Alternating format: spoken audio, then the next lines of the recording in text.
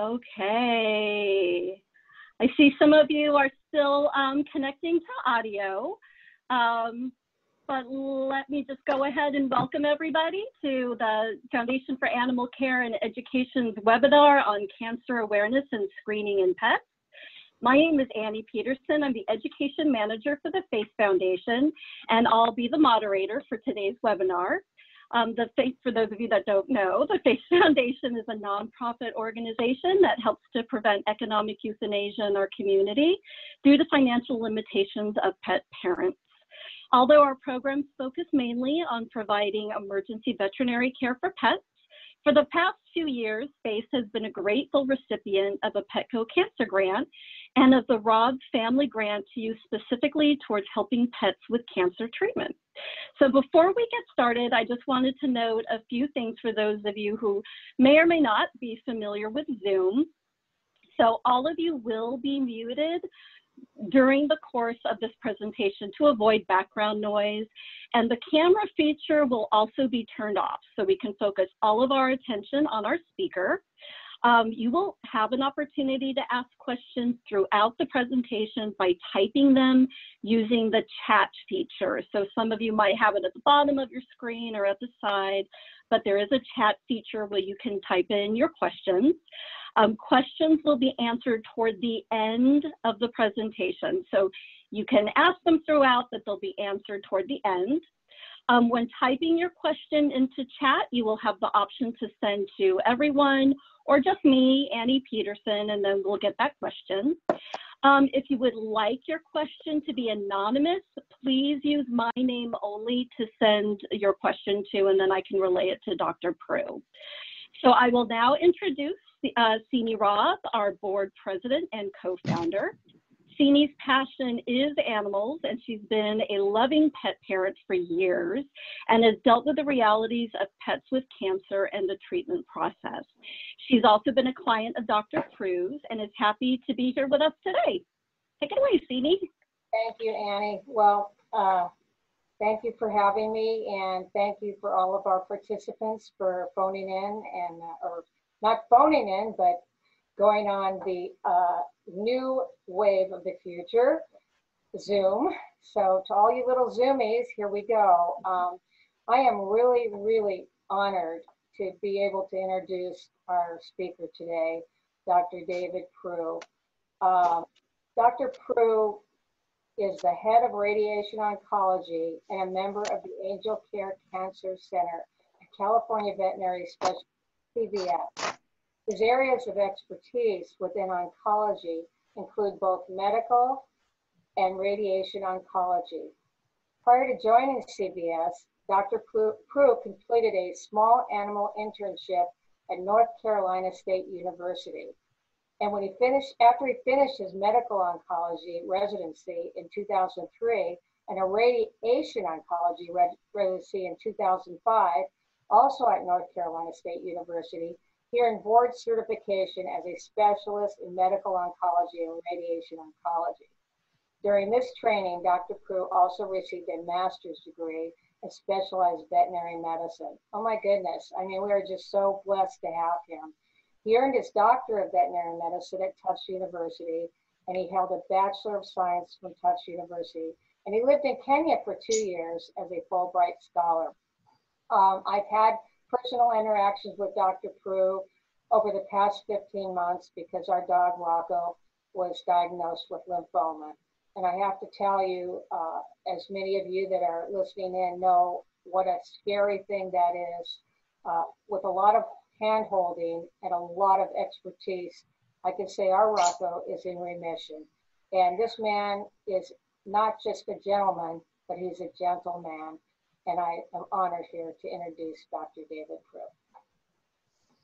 Thank you, Sini, for those kind words. I hope everyone can hear me okay, and bear with me. I've never given a lecture via Zoom before, so this is new, and I think we're all being forced into doing new things or do the same things in new ways, and ultimately that's not a bad thing, but it certainly creates I guess it puts us outside of our comfort zone. So I hope what I want to impart to you today will be useful and entertaining as well.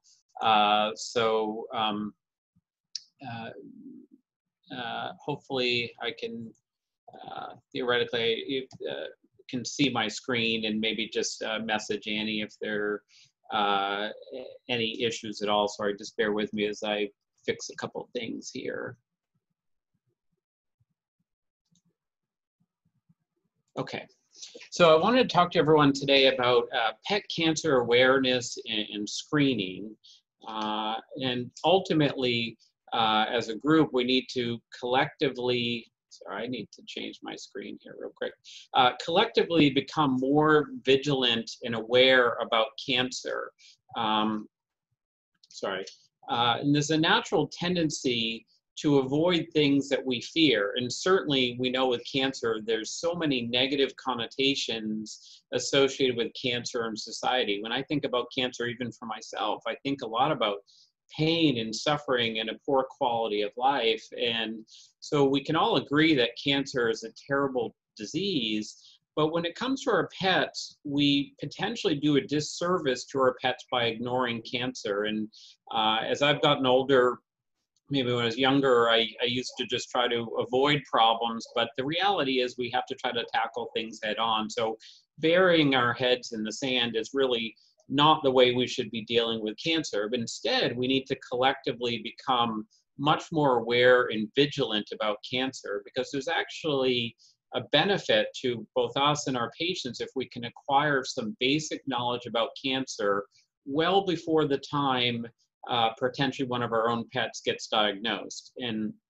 if we can do this, we actually have the ability to empower ourselves to make appropriate decisions if our pets are in the unfortunate circumstance where they're diagnosed with cancer. We can also potentially do some things to maybe work proactively to try to reduce the risk of cancer.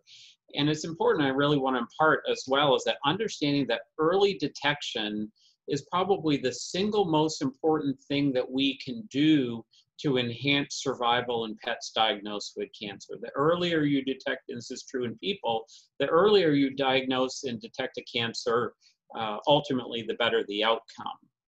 And so if we talk about the outline today, I'm going to talk about a number of different things. The first of which is just giving you some general statistics about the incidence of cancer, potential causes, what causes cancer, and that leads us into a natural discussion. Are there ways that we can prevent cancer? And that's going to be the bulk of the talk, but we are going to talk also a little bit about diagnosis and staging and treatments, just so you can at least develop a little bit of the vernacular involved with cancer in pets.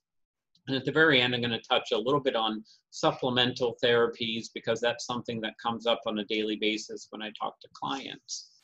So if we talk about the incidence of cancer, we know there are roughly about 170 million pets in the US.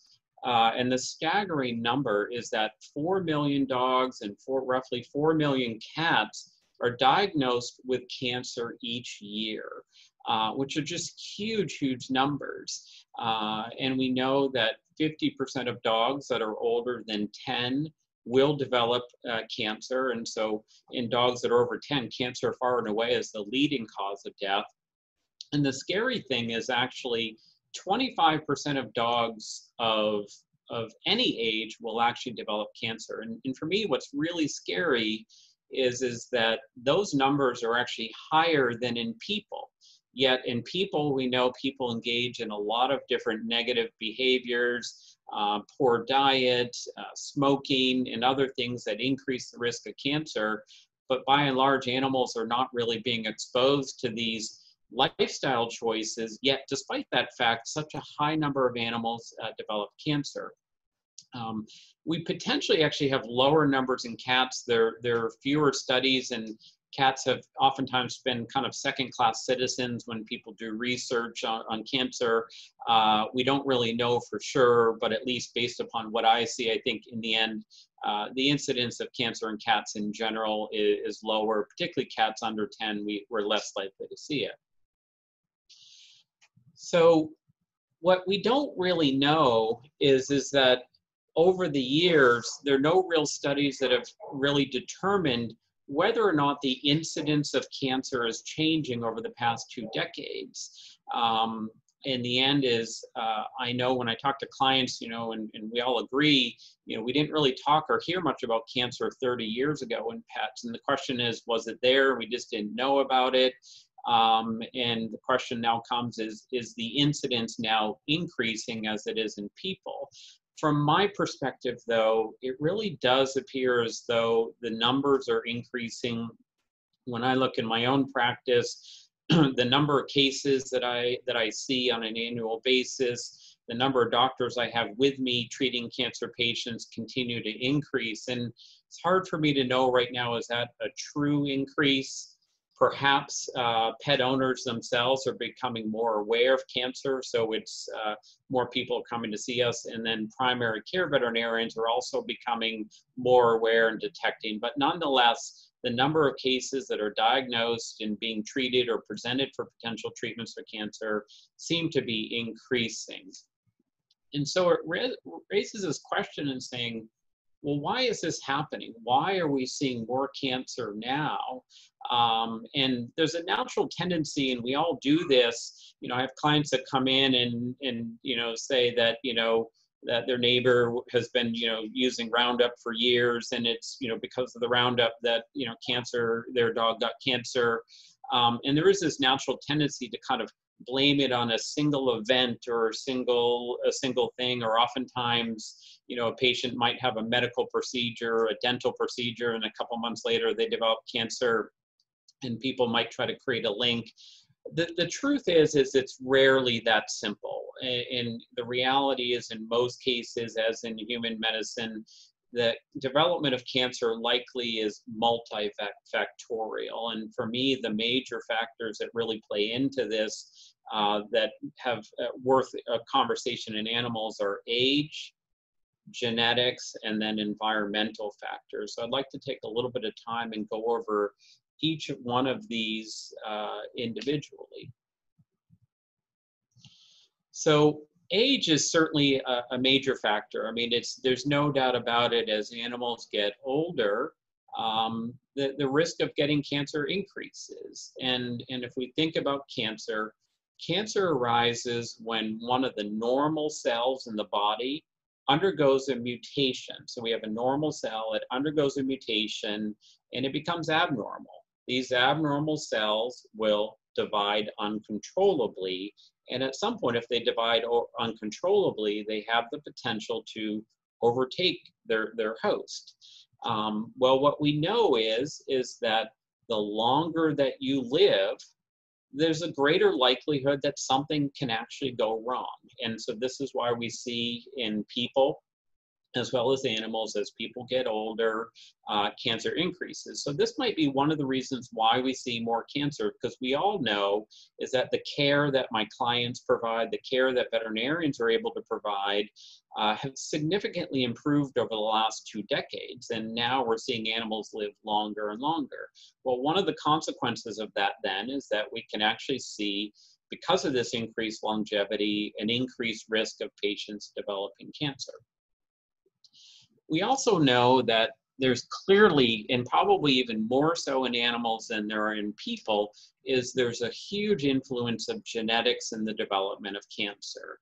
And probably in people, we do know that there's some genetic predispositions. Certainly people who carry certain given genes might be at an increased risk for developing, let's say, breast cancer or other types of cancers as well.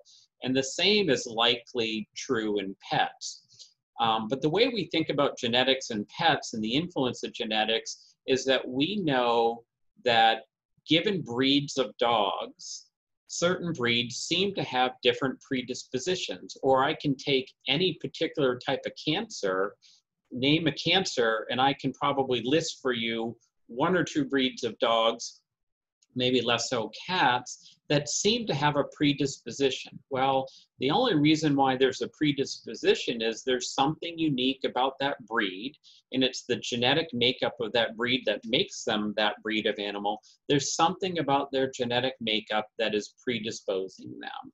And so clearly there's a huge influence of genetics when it comes to animals and cancer. Now, that's not to say that every dog that gets cancer, there's something wrong with their genetic makeup, but certainly if you have a given breed of a dog that they get one of the characteristic types of cancers of that breed, there's probably at least a genetic component. And so there's certainly an implication that genes are influencing a predisposition for, for certain types of cancer. So if we talk about some of the genetics, it's worthwhile talking a little bit just about some of these breed predispositions. And this is by no means an exhaustive list in any shape or form, but I definitely want to at least highlight some of the things that are most important. And for certain, Bernese mountain dogs, which are, beautiful and wonderful dogs, probably somewhere in the ballpark of 40 to 50% of dogs of this breed will develop some type of cancer in their lifespan. And then the golden retriever, who, also just amazing dogs, but there's some studies that clearly show that roughly 60% of dogs, golden retrievers, will develop some type of cancer. And so clearly there's a genetic component here. There's something, and probably more than one thing, about their genetic makeup that is predisposing them to develop cancer. Boxers as well, just to name a few, they seem to be a little bit more predisposed to brain tumors as well as mast cell tumors and lymphomas. And then Scottish Terriers, they have a strong predilection to developing tumors in their bladder. Cats, again, cats kind of get the short end of the stick when it comes to people doing studies. There certainly are not as many studies out there to look at cats, and I don't think there are as many strong associations, mostly because when it comes to cats, the majority of cats out there are usually of mixed breeding, so there aren't not as many purebred cats. These are things in my own experience. Bengal cats seem to be predisposed to develop different types of lymphomas and other blood origin cancers. And then Siamese, there's a number of different cancers, salivary gland, mast cell tumors, and others that Siamese cats also seem to be predisposed to. And then this is the thing which I think for me has really been maybe a little bit more concerning for me, I guess, personally, when I think about my own life and what I've seen now as an oncologist, over the past the past 20 years, is I really believe that environmental factors are likely a major component in the development of cancer in pets. And really, this is what scares me the most, because I think about it, and again, we talk about people who are, overindulging in things that they shouldn't, either high-fat diets or smoking and other lifestyle choices, and a person who chews tobacco and develops a cancer in their mouth, it's disappointing, but we kind of know why that happened, or we know that when people smoke, and they themselves know that they might be at an increased risk for developing lung cancer. What really scares me the most is we're seeing epidemic levels of cancer in pets, yet they're not engaged in those activities. And so there must be things in the environment. Let's move beyond older dogs getting cancer. Let's move beyond, some of the, golden retrievers getting cancer. There are plenty of animals that I see on a daily basis that don't fit the mold of an older golden retriever getting cancer. And there's got to be reasons as to why they're developing cancer. And so for me, this is really what scares me the most, because I honestly think there's so many things out there in our environment that we're all exposed to, not just our pets, that are probably damaging our bodies in a way that are predisposing us to cancer. Now, the tough thing is there really are not that many studies in pets that look at the exposure to a given chemical, and that is consequently going to cause a given type of cancer. Those studies are just really not there when it comes to pets. And the truth is, it's never going to be that simple. There's no one cancer or chemical that's going to cause a given cancer. Instead, it's probably going to be exposure to multiple chemicals over many years that will predispose a patient. And so let's first talk about some of the things that we know. And some of the things we know are obvious. And the only reason why I bring these up is because I think we can extrapolate this and potentially extend it into things that we don't yet know, but I think we can make some reasonable assumptions. And so one thing that we can do is we can talk about environmental tobacco smoke. Well, we all know there's certainly a multitude of carcinogens in tobacco smoke. We know people who struggle with the addiction to nicotine and take in tobacco are at increased risk of developing some type of cancer. Well, that's also been shown in pets as well. We know that cats that live in a household where a person smokes, they're at an increased risk of developing a tumor in their mouth, oral squamous cell carcinoma. And what the thought is these cats are sitting in their household, the secondhand environmental tobacco smoke gets on their fur. And what we know is cats, don't take baths and we don't bathe them, but they certainly take care of themselves by licking. And if they lick and lick and lick, what's happening is the underside of their tongue is being exposed to large quantities of chemicals, carcinogens over time, and then cats will develop these tumors under this tongue. So this has been proven, and it's a clear example that something in the outside environment, a toxin, a mutagen or carcinogen, can cause cancer in a pet. We also know in a similar scenario that dogs that live in households where they're exposed to environmental tobacco smoke, they're less likely to get lung cancer, but we certainly see them getting nasal tumors at a higher frequency. And if we think about the dog nose being much longer than in a person, is more of a filter. And so the nose will basically filter out those carcinogens, and long-term exposure to carcinogens can increase the risk of developing nasal tumors. There are also some studies that have looked at animals that live in more industrial areas, seem to be at an increased risk of developing lymphoma. And no doubt about it, in human medicine, we know that exposure to a whole variety of chemicals can increase the risk of people developing lymphoma. The most classic example is, exposure to Roundup very clearly has been associated with the development of lymphoma in people. And then there are also some studies that have shown, maybe not quite as conclusively, but dogs who are exposed to pesticides and herbicides seem to be at an increased risk of developing bladder cancer. So you ingest these chemicals are eliminated by the kidneys, they end up in the bladder. Well, we know that a lot of dogs, particularly female dogs, will hold their urine for extended periods of time. The direct contact of these carcinogens in the bladder, in contact with the wall of the bladder, can increase the risk of a person developing, a pet developing cancer. So that's the knowledge. This is what we know. What do I suspect? And I'll make it very clear. I'm talking more from personal experience.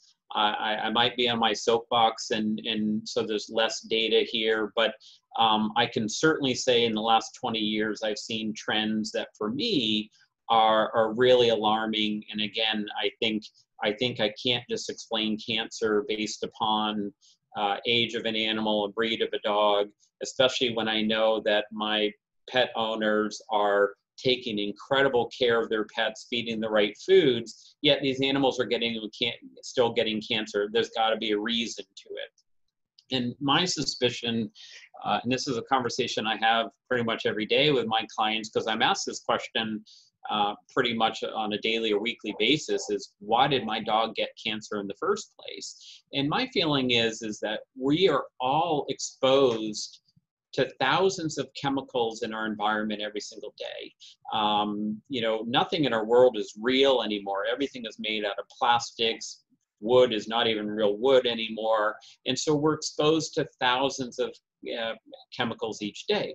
We also have evidence, and there was a recent study that said that if you drink you know, bottled water in any significant quantity, you're ingesting thousands of microplastic particles each year. We also know that pesticides and herbicides and other chemicals are pervasive in our environment. And my belief is, what I suspect is that it's not exposure to one chemical or one agent, but rather exposure to multiple chemicals throughout a lifetime increases the risk of cancer in pets. And it's likely that the impact of this exposure, you know, what I'm exposed to versus my dog, is probably roughly the same, but there's some differences, and it's probably this impact is more significant on pets than in people. And we say, well, why is that? Well, one of the big reasons is we know that, you know, we're going to brush our teeth every day, multiple times a day. We're going to wash our hands multiple times a day. People bathe daily, and people wash their clothes. So all these things that we are in contact with every day, we're constantly washing them off our body. But that doesn't happen in pets. You know, most people, me included, don't necessarily brush their dog's teeth every day. You know, animals, you can't bathe them every single day. That's actually not good for their skin or their hair coat. And so animals are come in contact with these chemicals, and they stay on their body, and they're probably ingesting these chemicals, and in ingesting these chemicals at some point, not in all patients, but in some pets, it might ultimately lead to the development of cancer. And so what I've seen personally, and this is something that has actually changed over the last 20 years, is I had some patients where, if I think about certain diseases, there's certain diseases that I see the same number now as I did 20 years ago. And so I say, you know, there's probably not an environmental factor, but there are other cancers that I see far more now than I did 20 years ago. And the ones that I've seen particularly are tumors that occur in the mouth of dogs. The number of dogs I now see with oral tumors has increased dramatically. And for me, that can only tell me it has something to do with either oral hygiene, or more likely, again, the mouth is probably one of the areas of greatest exposure to things in our environment. I've seen an increase in the number of cats who are diagnosed with squamous cell carcinoma on the tongue. But mind you, I mentioned that dogs or cats that live in a smoking household get this disease. But now I'm seeing plenty of cats that are getting this disease, and they don't live in smoking households. So clearly they're being exposed to something else. And then I'm also seeing an increased number of dogs diagnosed with tumors in the nasal cavity. Nasal cavity tumors are really a major factor. And so, sorry, hold on one second here. And so we see so many dogs that develop nasal cavity tumors, and I see that far more here in Southern California than I saw on the East Coast. And it tells us there are probably things in our environment.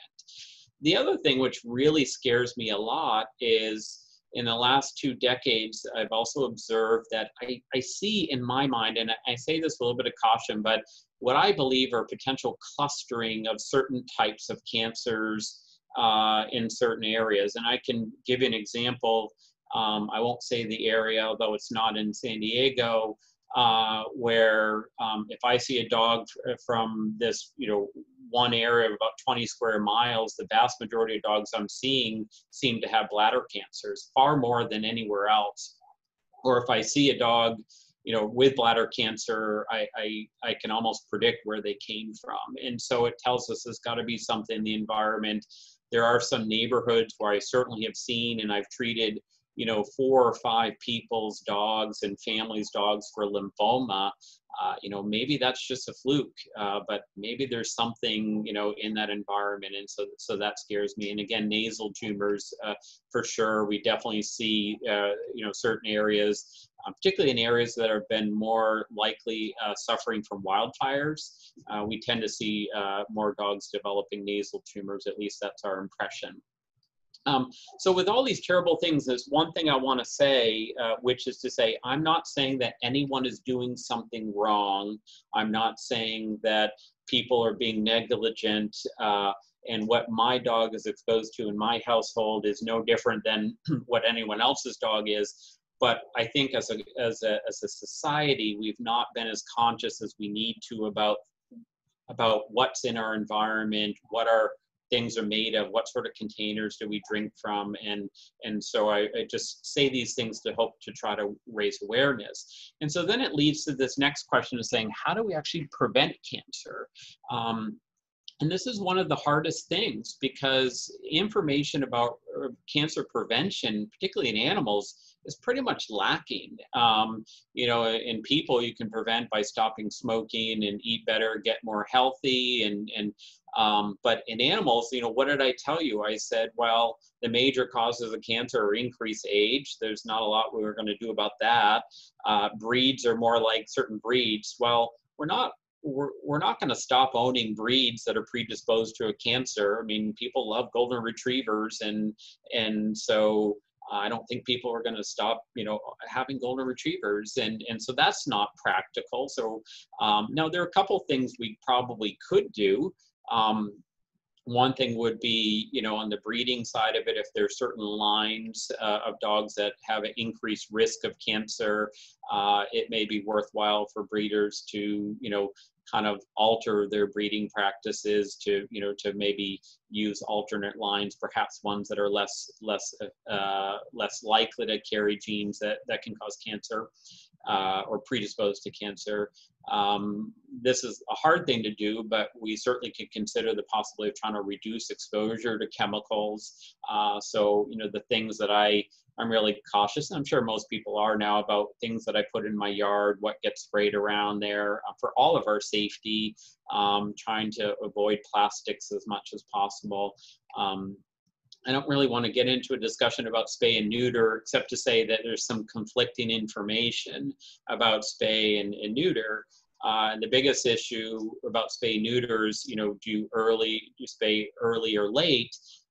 With this conflicting information, and I'll tell you why, is that studies have shown that if you spay a dog at a young age, you know, before the first or second heat, they're much less likely to develop mammary cancer. Or to put it another way, a dog who's gone through at least 2 heat cycles is 28 times more likely to develop mammary tumors later in life. So clearly there's an advantage to spaying and neutering at a younger age. The problem is, there's also some breeds that if you spay or neuter them earlier in life, they actually might be at an increased risk of bone cancer. So in some way, we're kind of damned if we do, damned if we don't. And I guess I'd say is the information we have is relatively preliminary, so I think more studies need to be done in this regard. So if we move to the next phase and talking about diagnosis, with rare exception, and a lot of clients will say, well, can we just do a blood test? Well, in veterinary medicine, blood work in most cancers, with the exception of leukemias, really can't be used to diagnose cancer at all. In fact, I see plenty of animals on a daily basis with cancer, and some of them very severe cancers, yet their blood work is completely normal. And so we rarely can diagnose cancer based on blood work. Another thing to point out is that the look or feel of a tumor, it makes affect our suspicions, but we can't diagnose a tumor this way. And so I always encourage clients, if they go to their primary vet or they themselves say, oh, you know, feels soft, it feels squishy, it's movable, you know, I think it's just a fatty growth. Well, it may be, and hopefully it is, But the truth of the matter is, unless you poke a needle in it or obtain a sample from it, there's no way to know for sure. And so the look or feel of a tumor might alter our suspicions, but we can't diagnose this way. And so ultimately, getting a sample is the only way to diagnose. Now, diagnosis in animals, there's some easy ways to do it, and we can certainly do a needle aspirate where you literally just poke a very small needle into a mass. You can get a few cells. It takes a couple minutes. It's not always going to get you an answer, but for a test that requires no sedation in a couple minutes, for many tumors, especially things like lipomas, we can figure it out very quickly. Biopsy usually entails actually going in with a larger instrument, taking a piece of a tumor or removing altogether. The benefit is you can actually tell based on a biopsy if a mass is benign or malignant. We can tell if it needs to be addressed, or if so, how do we need to address it? And I do want to bring up the point, and I hear this a lot, you know, and it's out there in the world, is this a concern that if we take a sample, if you biopsy a tumor or you poke a needle into it, you're going to make the tumor more angry, or it might increase the spread of cancer.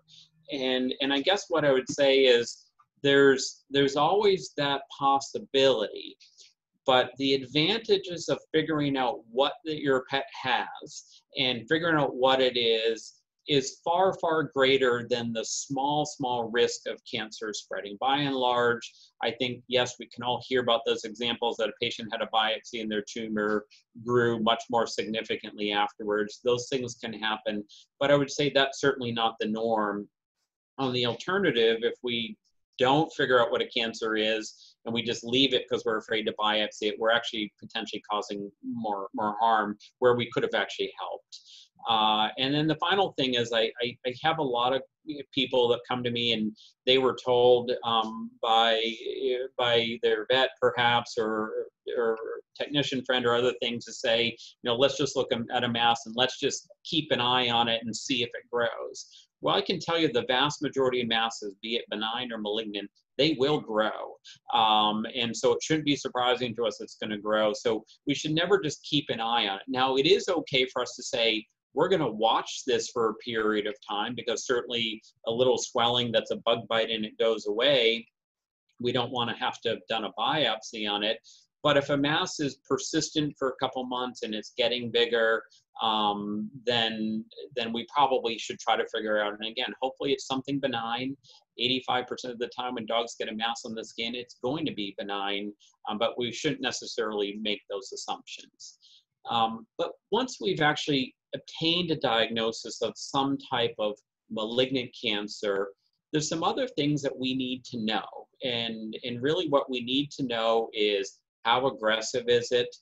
Is it invasive into the surrounding tissues? And has it spread somewhere else? And in the end, the answer of these questions, which we obtain mostly by a biopsy and other testing that we'll talk about, will help us to determine what our treatment options are, and more importantly, what is an actual prognosis for a given patient. And so if we go through these, talking about what are the staging tests, and there's going to be some nuances for different types of tumors and different types of cancers, but these kind of just give you a general overview of things that should be done if a patient has that diagnosis of cancer. And the first thing is to say, we should be running blood work. Now, as I just mentioned, blood work tells us really nothing about cancer itself, but what is important is blood work will tell us about the overall health status of a patient.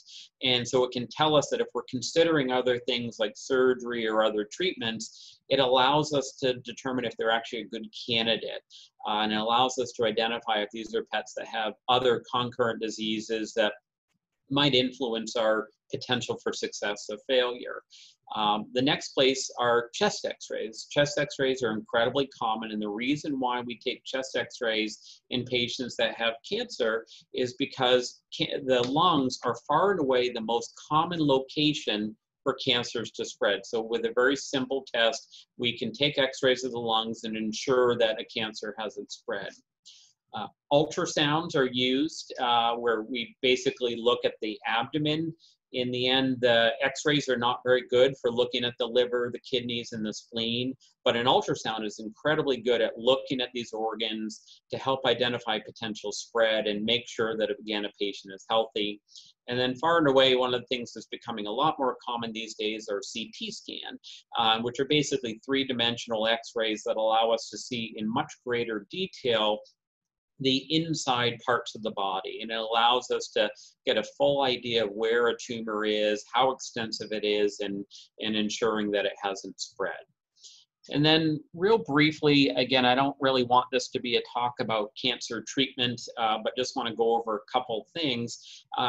For the most clients, when it comes to treatment, the discussion of cancer treatment, and this is probably what discourages people from even talking about cancer, is the fact that when we talk about cancer treatment, for most of us, it conjures up images of pain and suffering and a poor quality of life. And what I encourage my clients to do is throw what you know about cancer therapy out the window when it comes to pets, because the parallels between people and pets with cancer will only go so far.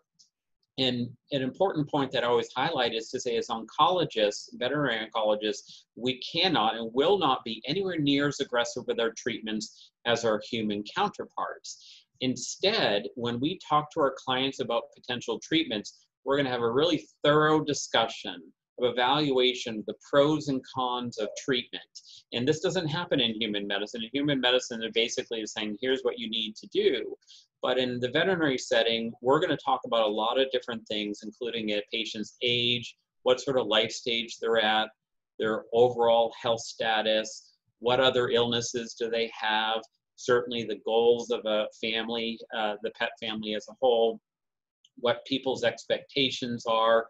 Quality of life is always going to be front and center of any discussion, and then we'll also talk about finances as well, because that's certainly in our veterinary world, most people don't carry insurance, and so we have to make decisions somewhat on financial situations. And so the job of an oncologist, at least in my mind, what a good oncologist is not to come into a room or on a phone call and convince people to do treatment. Rather, it's to educate. Education is really the way we can empower people to theoretically make decisions. And so if we talk about treatments real quickly, again, this is mostly to give you the vernacular, is we talk about chemotherapy, which is one of the ways that we treat pets with cancer.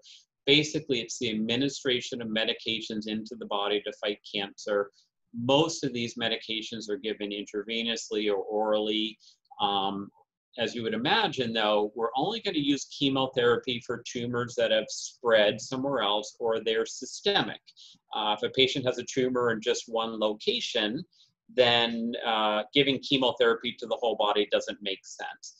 Chemotherapy itself does not hurt. We tend to use lower dosages than are used in people. The most common side effect we see in pets is nausea and vomiting, but I would also highlight to say that it's only seen in about 15% of the cases we treat. So the majority of patients that we treat can actually receive chemotherapy and not experience significant side effects. Radiation therapy, which is really kind of more in my wheelhouse, is basically the administration of x-rays. We take a very high-powered radiation machine, we deliver radiation to just one part of the body. And so the rest of the body is not exposed, so patients don't experience nausea or vomiting or systemic illness. Now, there is a big difference when it comes to radiation in people versus animals. In people, when they use radiation, they're going to give really high doses all the time because they're trying to obliterate a cancer. Yes, we do that in some circumstances, but one thing that we do that they do less frequently in people is we say, let's not give that high dose of radiation. Let's give a lower dose of radiation. And our goal is not to obliterate that cancer, but let's just try to shrink it down. If we can shrink a tumor down and reduce the pressure of a tumor, we can potentially give a patient a better quality of life. And this here basically highlights what we can do with radiation. And this is a CT scan of a dog that basically has a tumor in the nasal passage. Here's the right eye, here's the left eye. This is the nasal passage right here that I'm showing you. And normally this area should be black. and black indicates that it's an air-filled space and you should have air in your nasal passage. Instead, it's being occluded by this tumor, and this poor dog couldn't breathe through her nose because this tumor was blocking it. Well, we did radiation, and again, just low dose radiation, and literally 3 months later, you can see the vast majority of the tumor had regressed. And again, this was not high dose radiation, but with a handful of doses, we significantly reduced the nasal congestion and gave this patient a better quality of life. And so this is one of the major ways that we use radiation in pets. And then the final thing I want to talk about real quickly, and there may be questions about this, is when I get questions every single day about supplements and supplemental therapies and anything from CBD to turmeric to turkey tail mushroom and products that are being sold online, canine immunity, and so many others, dozens. And what I would say is the truth is that there's actually no data out there to say that any of these things are proven. Now, that doesn't mean that I'm against their use. Doesn't mean I think there's not some potential benefits there, but I'm still inherently skeptical. And one of the reasons why I'm skeptical is there are people, particularly online, that are looking to make money. And so they capitalize on my clients' fears and hopes and try to get people to buy their products and you know, even make them feel bad or feel like they're remiss if they don't buy their products. I think in the end, I think most of the products out there are probably safe. There may actually be some benefits to some things, particularly turkey tail mushroom and certain diseases. CBD is certainly intriguing, but right now we just don't know. And so we need to do a lot more studies. And so I would encourage people to just kind of look at anything out there with a little bit of a jaded or skeptical eye. And so finally, if I were to summarize, you know, what we really are seeing is that cancer has reached epidemic proportions, but we can, by arming ourselves with information, combat this disease. And some of the ways we can do it is reduce exposures to chemicals. If we notice a problem in our pets, is not ignore them and try to focus on getting early detection.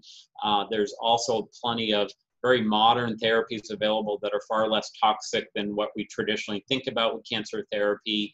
But it's really important to recognize if we ever consider treating pets, we're always going to be focused on quality of life, because in the end of the day, putting an animal through the ringer, you know, to just get a few extra months is not what this is about. Rather, it's continuing to focus on quality of life, improving quality of life, but frankly, not being too aggressive.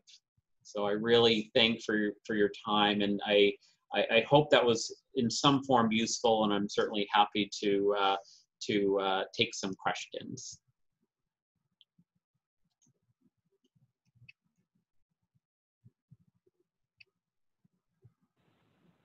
Okay.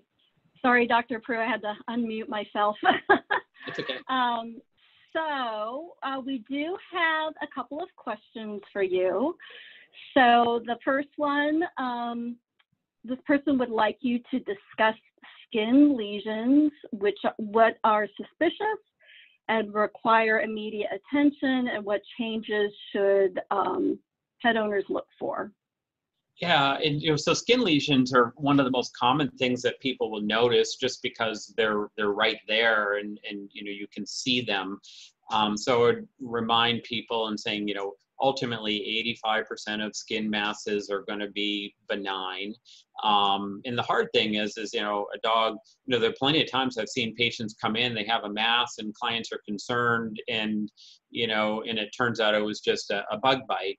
And so the approach I would take is the first thing to do, if you notice something and it's less than the size of an eraser head, then, and you just notice it, I would really kind of make note of where it is, because a lot of times people have a hard time finding masses again. So make note of it, or put a mark with a Sharpie or something of that nature, and then look at it again a week or two later. And a lot of little, again, bites or irritations will regress on their own. But if it's still there and it persists for more than a couple weeks, I would recommend, you know, it's simple to have a veterinarian poke a little needle into it and look under the microscope and see if it's something. It's hard to really say a given appearance. And the reason why, as example, is mast cell tumors, which are one of the more common tumors we see. They can look like anything. They can look like plaques, they can look like growths, they can feel like lipomas and everything in between. Now, ultimately, to state the obvious, if there was a mass that was really bloody and growing by the day, whether it's an infection or a mass, probably needs to be evaluated. But we don't need to panic every time we see something, because again, we're going to see plenty of things on the skin. If something is relatively slow growing, it's not like we have to emergently have a patient, come in and see their vet. But there are things that are worth noting, and she'd write them down so the next time you go to your vet, it's worth saying, oh, I've noticed this and I didn't notice it before. Can you check it out? Now, what we shouldn't accept as an answer is someone to say, oh, I think it's nothing. I'm not sure what it is. I think it's nothing. Let's just keep a watch on it.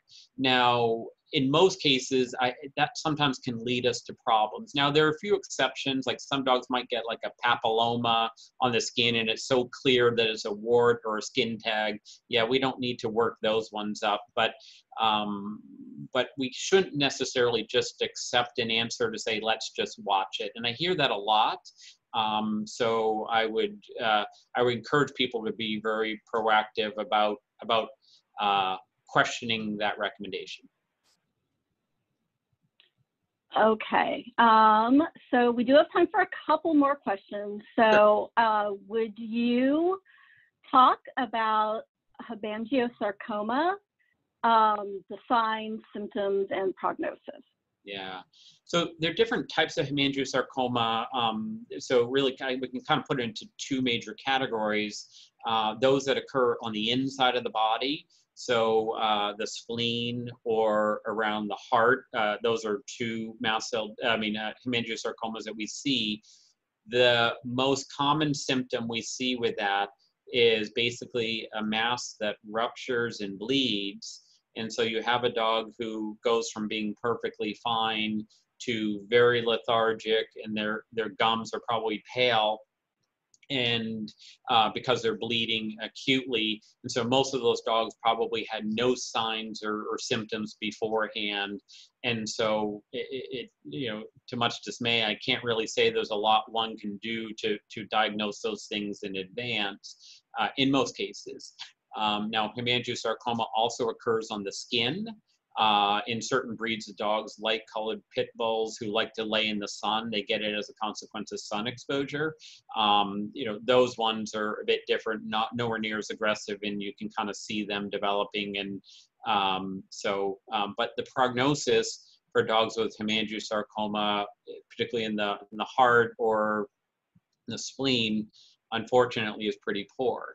The vast majority of dogs that we treat, even if we treat them, honestly, are going to succumb in less than a year, even with the most aggressive types of treatment.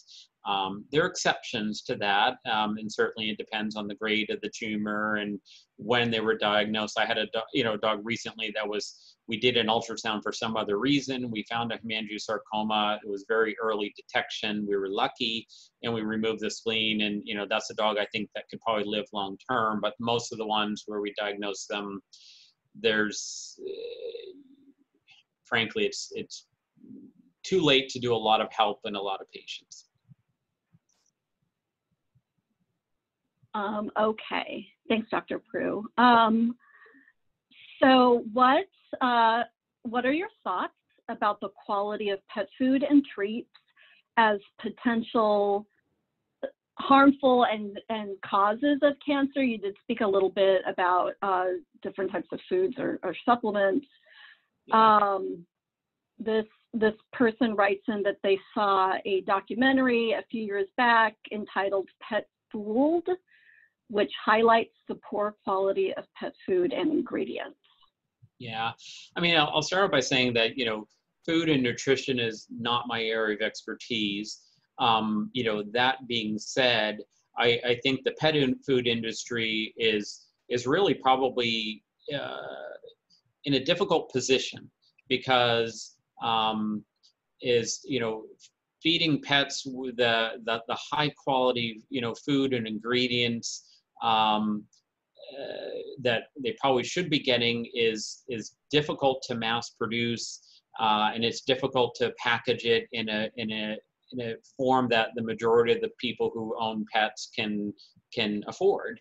And so I think in the end they have to potentially use inferior ingredients to make commercially available foods that the majority of the public is actually going to buy. And so I'm still more focused personally on more chemical exposures and things. I think that's a lot worse. But I would absolutely say in the end, we know what we put into our bodies, has a huge influence on our health, that I think, inherently mass-produced foods are not necessarily probably the best thing in the world. When I think about it, I at least try to focus on, brands and diets that are all their ingredients are not necessarily sourced in countries where they don't have the same standards that we have. That's one thing. There are plenty of clients who have taken to making their own food, and certainly if people have the time and the resource to do it, I think that could be good. But I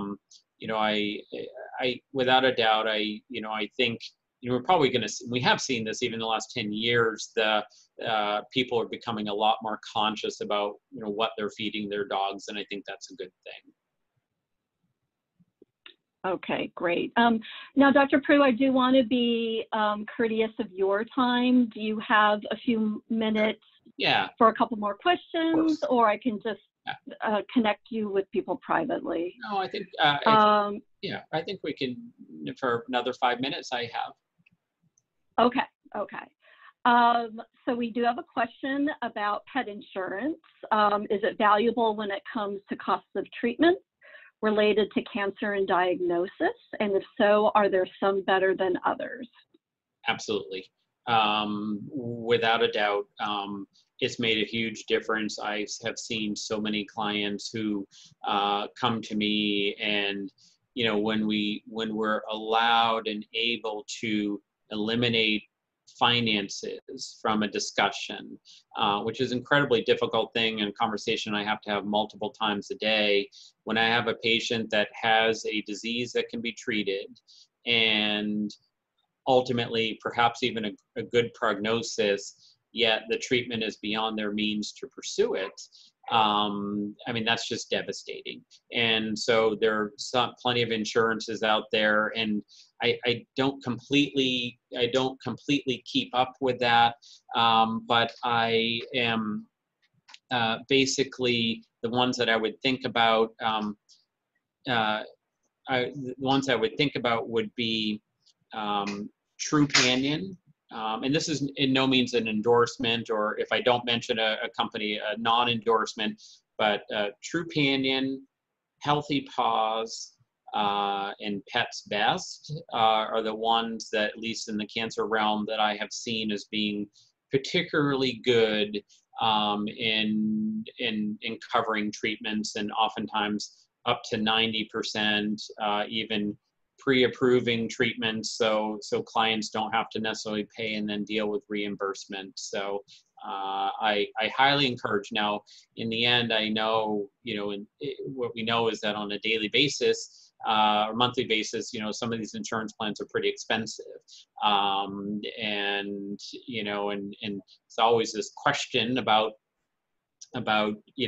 is insurance really worth it or not? It kind of really depends. And if any of us have the self-discipline to set aside that amount of money that they would spend on insurance every single month and put it aside and not touch it, that's probably even the ideal world, because you may never need it. But at least, insurance offers one the peace of mind to know that their pets could get treated, or at least if we're going to make decisions, it's based on quality of life and prognosis and not based on cost. Okay, so we've gotten some really great questions, and I will definitely forward some of them to you, Dr. Proulx. Maybe we can send out an email answering some of these. I do want to ask you, so this will be the last question. A question came in regarding a pet that has already gone through 5 days of radiation for nasal cancer and is now showing some symptoms previous to the treatment? And is it safe to go through another round of radiation if this pet is not showing signs of poor quality of life? Yeah, and so it really depends. And so if we treat patients and if they had a low dose radiation and the goal was to try to slow the progression of the disease in the hopes of improving or preserving quality of life, then we have the potential to do that radiation again in the future. Now, a lot of it will depend on a couple things. One would be, do we think the first time did it work? Was it beneficial? And I'll give you an example. If I treat a dog with a nasal tumor and I treat them, they have a great response, and a year later that client comes back to me and says, gosh, you know, they might be having some symptoms again, I can look back and say, that's amazing that they did well for a year, and it makes sense to say we could treat them again. If I have a patient where they got treated for a nasal tumor, unfortunately, not all dogs will respond, and you know their congestion improved for a month or two, and then they're congested again, where we look back and say, gosh, it was really kind of marginally effective. We could do the radiation again, but I don't really encourage it because I just don't know how beneficial it's going to be. Now, the other question would be, do you potentially treat a patient before they have symptoms? And there's still debate about that, but in the end, my feeling is say if we wait for a dog's symptoms to get worse, I would rather treat cancer earlier rather than later. So I have a tendency to try to be a little bit more proactive before they have symptoms, because then we're asking less of the radiation. Now, that being said, I don't know if there's a patient I've treated or not, and I'm happy to always talk about the individual nuances of a given case. Okay. So I just want to thank you, Dr. Proulx. Thank you so much for your time. This was very interesting. I also want to thank our participants for their very interesting questions. So we're going to go ahead and we're going to wrap up. Just want to thank everybody again for participating in this discussion, and for Dr. Proulx for helping us out with this wonderful presentation. So I will send out an email with the recording along with a survey that we would love for you to fill out. That really helps us to determine what kinds of webinars to do in the future. If you have any questions that we didn't get to, please feel free to email me. I will go ahead and give you my email address. I actually will send it out to everyone via the chat so that you have that information. But it's admin@spaceforpets.org. And again, I will send it out. And we'll have more upcoming discussions as part of the educational series that we will be hosting. So thank you again, for Dr. Proulx, and thank you again for everybody for participating. Thank you. Okay, thanks.